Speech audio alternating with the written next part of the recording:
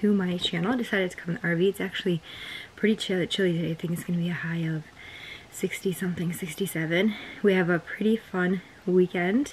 Tomorrow's Father's Day, and I booked tickets for the whole family to go on a train ride at Adirondack Railroad. We've gone on it a few times. We've gone on the rail bikes. The rail bikes are really fun, and they had a Father's Day deal where the father can get his ride for free. You do have to pay for lunch if you choose the lunch option. I did lunch options for all of us, so it'll be a fun little trip. We usually go to church on Sunday, but I figured one Sunday ain't gonna kill us. I just try not to make a habit out of it. They had an option for today, Saturday, but my husband has been so busy. The last thing I want to do is be like, hey, we're going on a train ride, and he has like a million things to do.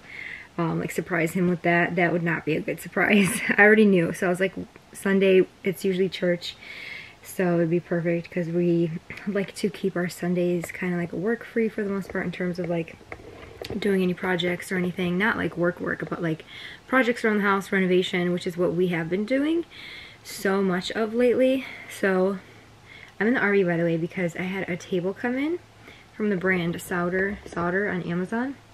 We haven't done much with this RV since our last RV trip. My husband just winterized it, and he has been working on, all winter he has been working on batteries for the RV. So he got, I think, 12 batteries, something like that. Hi, Pepper.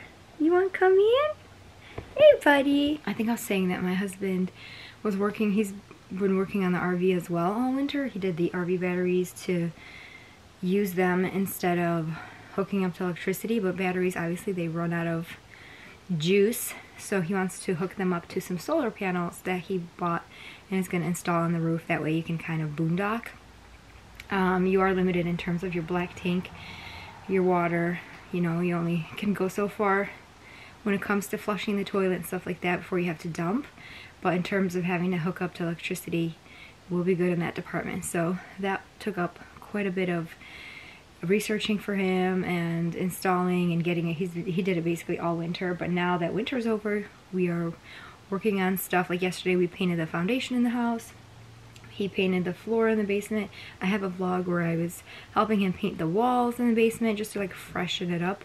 Pepper, you're back, but you don't want to go inside. Like, I'll open the door for him and then he runs away. I want to vlog tomorrow for the train ride, but today I wanted to kind of do a bit of an update. I feel like with YouTube, they are known for long form content. I know there's YouTube Shorts now, which I guess they're nice because I watch them sometimes. YouTube is known for long form content. That's what they're good at. I feel like this is why I love YouTube. You kind of build a community, you build a family, you really get to know the person. So you want to know who you're watching, why you're watching them, what are they about, why should I watch them. So I kind of wanted to do a chatty vlog updating what's been going on this past week.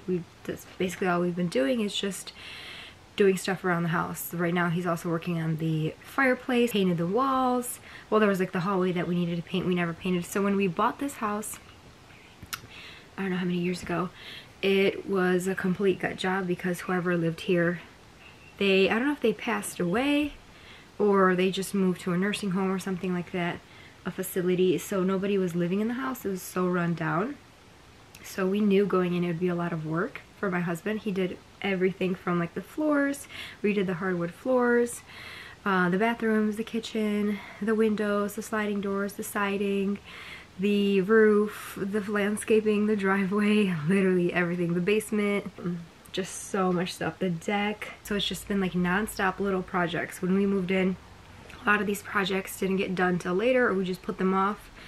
So now we want to like literally finish everything to the T, have it done, get out of the way, and so the house can be like turnkey. So this whole week, that's kind of what's been going on. And then my table came in. I finally found a table for the RV, so I thought in today's video I would try to assemble that. We've been looking for an RV table for the longest time, so I'll give you guys a little bit of a sneak peek. We do have some vlogs of how we remodeled this RV. We got it off auction for a pretty good price, and it had an electrical fire behind where you see the cutting boards right there. On the other side, there was something about the outlets. My husband said it was definitely a manufacturer, not a manufacturer, so whoever built this issue, and it caused an electrical fire, and it melted the TV on top on the other side.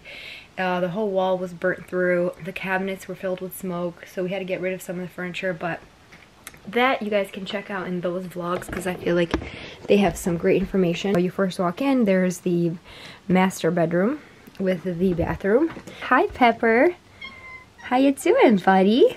And then the bathroom's here. You can access it from both sides. There's like a sliding door here or a swing open door here.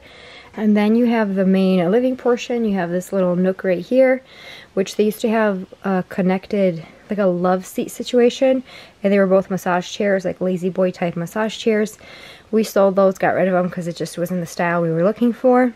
And then here, there used to be a couch that came with the RV, but when we bought it, it wasn't there. I'm assuming they took it. So we bought our own couch. Then you have the toy hauler garage portion here, which my kids love playing here. You can tell by all their little stuffies and stuff. They'll literally just come here and play. It's one of their favorite things to do. And then there's a drop down ramp, which turns into a patio.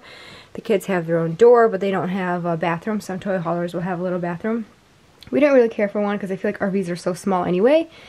It's not that big of a deal to walk 10 steps and go to the main bathroom. Plus you're missing out on space. It's nice, but because you get a little bit more storage, but we want to buy like a really tall 72-inch cabinet armoire situation to store all their clothes and stuff. But as you can tell, there's really no place to like sit and eat here. This is like all his stuff. He's gonna sort through that, and like I said, we haven't really been using the RV much. So the toy hauler portion actually has these holes, well, these things in the floor where they had these futon type chairs, and then there's one in the middle there where you could put like a dining table. The futons we sold, and my husband custom built these 2 queen-sized bunk beds. We just got to buy a ladder for it, and the table, there was never a table here, so there's really no place to eat here when it comes to eating space. Usually an RV will have like a little dinette section where the fridge is right here in the pop-out, but there's really nothing. So the only place where we can have a sit-down eating situation is in that corner there, and that corner is pretty small. The slide right here does slide in, and then you're also right at the main entrance, so you don't want it to be so bulky where you walk in and you're hitting a bench or a table. That's you know, it's not just ideal, so we had to be pretty specific about measurements. He never likes how my coffee smells. Look at this kid. He does this all the time. He tries to cover it up. Pepper, I'm sure you've smelled worse things than coffee. I don't know why he hates the smell of coffee. Somebody said it's because coffee can have an undertone of like urine, which, I mean, I don't smell that, but I found that to be very interesting. Anytime he smells coffee, he's like, yeah, let's cover that up because that ain't about that. So we had certain measurements that we needed to kind of abide by. So I found, and then also you want it to look nice, you want it to kind of match. We have like these whitewashed cabinets up top and these dark chocolate ones on the bottom. You know, you don't want something like cherry colored that's not going to match, at least not me. You want it to match the style as well. So it was very difficult trying to find. I know that is the least of the problems in the world. I get that, but in retrospect of the situation at hand and what we were talking about, you know, that's kind of what's been going on. So we finally found one on Amazon from the brand Sauter.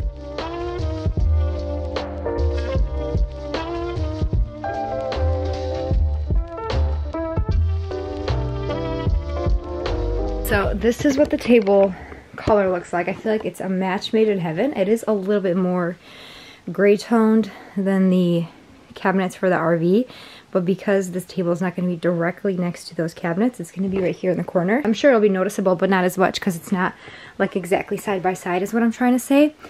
But out of all the tables that we've looked at, I feel like this is, it fits the bill in terms of size. Definitely color-wise, I feel like it's a pretty good match. It has like those gray tones similar to the flooring as well, so it'll blend right in. It has storage in the compartment underneath the tabletop, so this is what the table looks like. And then these open up. It's a conference table and it's part of their Costa collection, and these doors right here open up for some storage inside, which is great in my opinion because I feel like I could always use more storage. But there's a little bit of damage when I just took it out, like right here. This part is dented in. I'm gonna take a photo of it. So it's not like solid wood or anything. I think it was like $300 on Amazon. So I'm excited to assemble it, clean that section up. Let me call my husband and see what he's up to.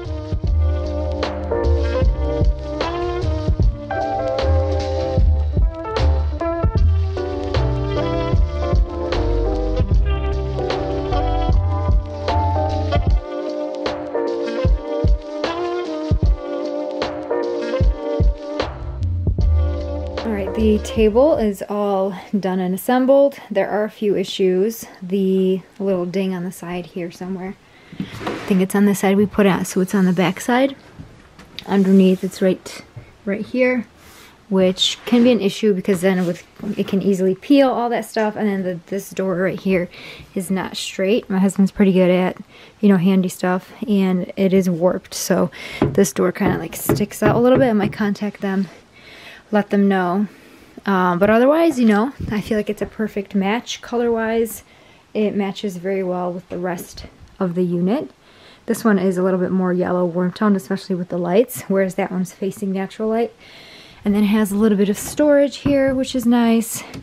It has a slot for pulling wires through. These are kind of like conference tables, and it has an option to assemble a few if you want to assemble them side by side. This is a map, custom map that was sent to me a while back from Trip Map World, and it comes with like little pins, so everywhere you go you can put a little pin on it. I plan to like hang that up right here. Also, it actually matches perfectly, and then this is a little slot for, I'll actually put this behind so it's not in the way so you guys can get an idea. I think the fun part is going to be trying to find benches to match. We might hit up the store at home. They have some pretty decent priced benches for a very affordable price. Put one behind, one here, call it a day. But I'd say this is a pretty good find. It's like $200–300, something like that. Obviously it's not real wood, so you know, don't expect it to be crazy high quality, but definitely kind of like fits the bill of everything that we were looking for. And finally, can like check that off of our list. It's freezing, absolutely freezing. So I'm gonna go in the house now. And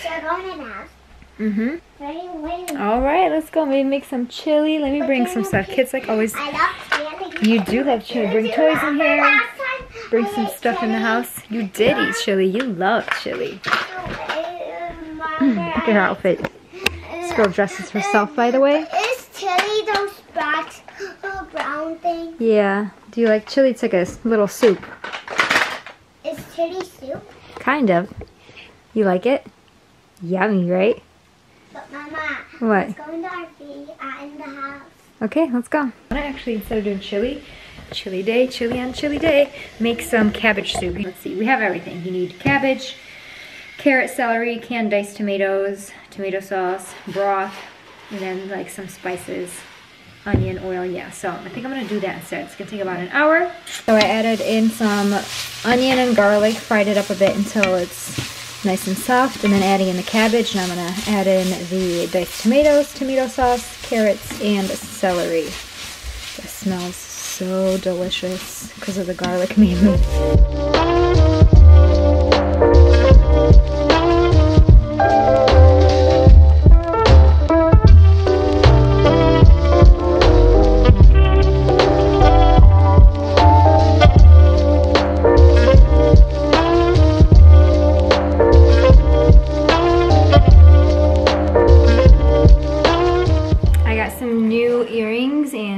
Pieces from Anna Louisa. I'll talk about them in a different video, but how cute are these bamboo heart earrings? I've always wanted, yeah, it looks like a bamboo. Can I see? Super What's a cute. bamboo? Bamboo, is it a stalk? Called a stalk? But let me pop it in. And then these bracelets are Anna Louisa as well. I wear them all the time just because I'm too lazy to take them off. You probably should take them off, but they've held up really, really well. Like I'm not having any issues with them whatsoever. But how cute are these? It's like a little heart with like the bamboo texture. Super cute. And then I got a few more, which I'll talk about in another video, but love it. I love Anna Louisa.